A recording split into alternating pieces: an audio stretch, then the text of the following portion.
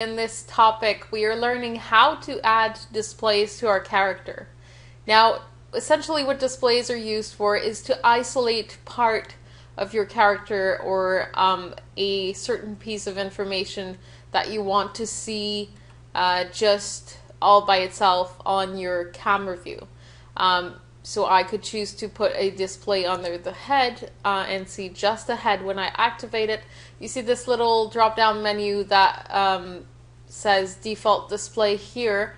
This can actually be changed to show something else.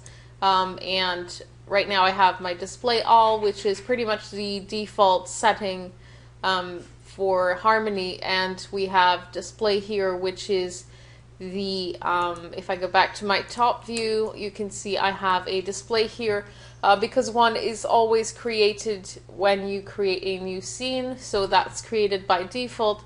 I could go and remove that if I want, and I will create some new ones within my character. So going here, I want to add some displays. I can go and look inside the node library, or what I can do is press Control Y right here, and this creates right away my display. Essentially, it only has a top port. If I zoom in here, I want to have one attached to my master comp to be able to see the entire character if I get to my animation scene, and I have several different characters in there. I have the background, I have props, and I want to be able to see just my character if I want to focus on his animation. So I'm going to connect this under my master comp, and right away you can see that that display adds to the list. So I'm going to rename this Vassal Master. In the properties, that's the only option that you get, the name and to enable or disable it.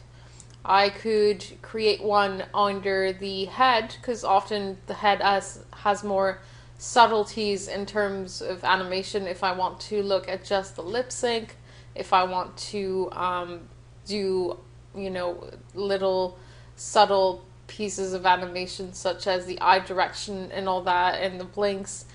So I'm going to create one for that. So Control Y, connect it under, and I'm going to name this Vassal underscore head, and close. So now they are available in here. If I want to select just the head, I can select that here and isolate just this piece of information. So for any little pieces that you would want to isolate within your rig, you can go ahead and create a display, and I will see you guys in the next step.